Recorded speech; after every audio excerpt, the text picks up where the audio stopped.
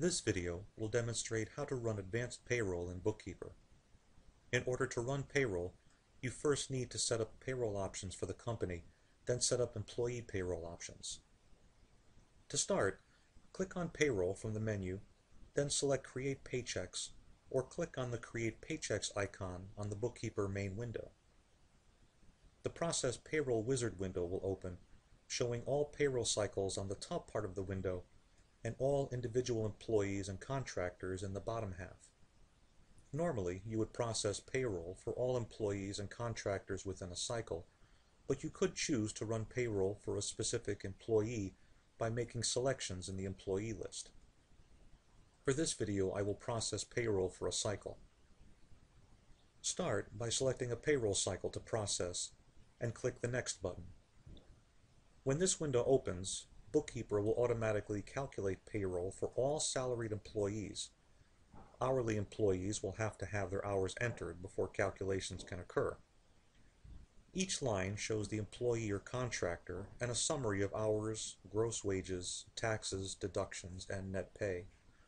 You can exclude someone from a payroll run by unchecking the box on the left side. If payroll has already been calculated for a line, the link on the right will show View Modify.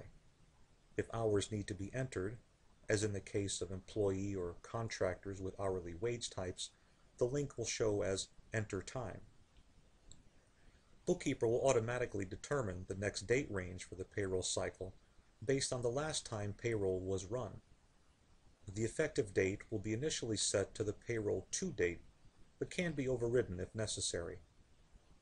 Note that this will be the date used for all GL payroll entries, as well as check date.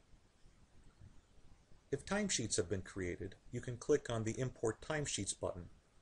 This will import entries for hours worked and time off, and recalculate all employees. To edit payroll calculation details or enter them for hourly employees, click the link on the right-hand side. Clicking the link will open the Wage Entry Details screen. When editing payroll calculations for employees, the payroll entry screen shows all earnings, taxes, and deductions for both employee and company, as well as time off options. For salaried employees, the earnings fields are protected from entry by default. Bookkeeper will automatically calculate the hours and amount based on the employee's pay frequency and salary. If you have a need to override these values, you can check the Unprotect All Earnings Fields box above the Earnings section. If you make modifications to earnings, clicking the Recalculate Payroll button in the lower right will recalculate all taxes and deductions.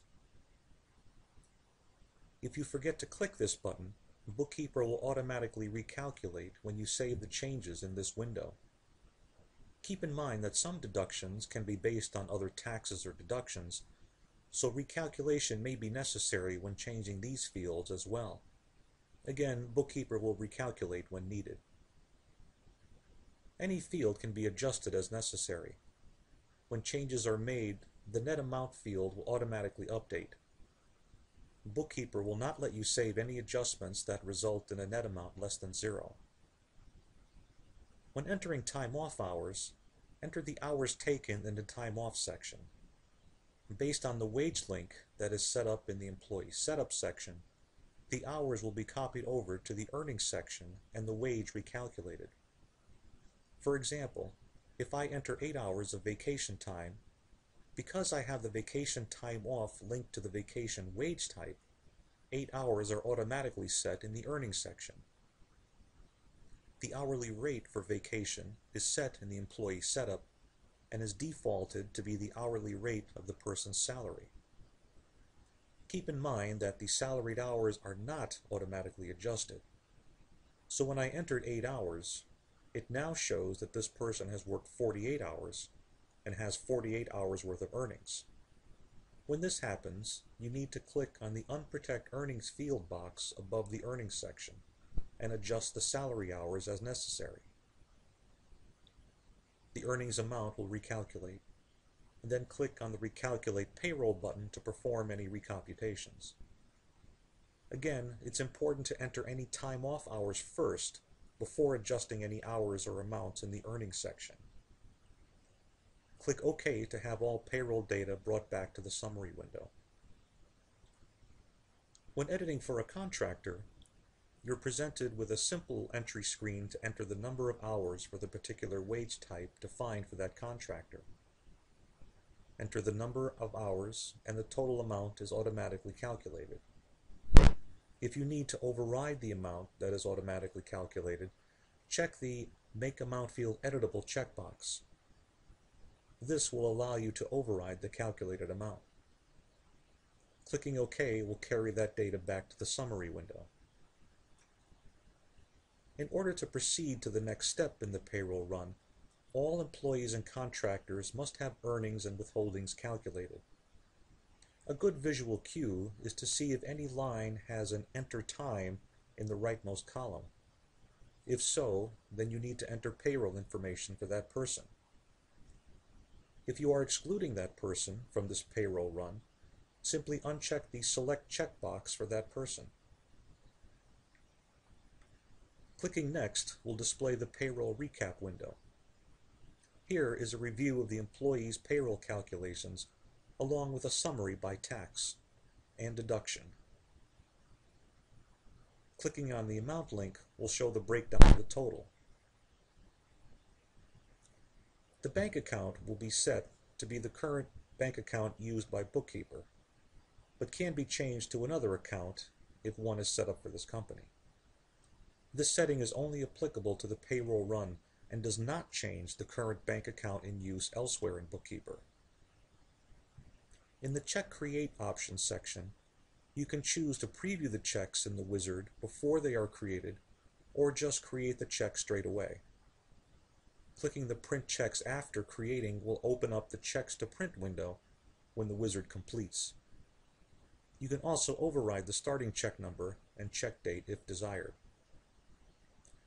When selecting to preview the checks, clicking Next will show each check with all check amounts and year-to-date information displayed. A recap in the lower left shows the total checks and the total amount and allows you to scroll forward and backward through the list of checks.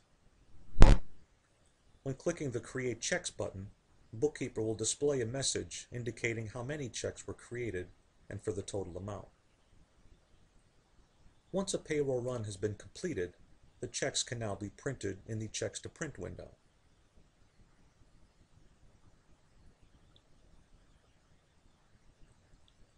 To make changes to an existing payroll run, such as making monetary adjustments or deleting a check, you first need to search for the payroll run. Using the Search drop-down, select Checks Advanced Payroll from the list. Search for the check, and when found, double-click on it in the list or single-click and click the Detail button. You will then be brought to the payroll run summary screen that this check was created in. To make changes, simply click on the View Modify link as before and make the necessary adjustments. Bookkeeper will automatically recalculate the earnings and withholdings. To delete a check, simply uncheck the person from the payroll run. Proceed through the rest of the wizard.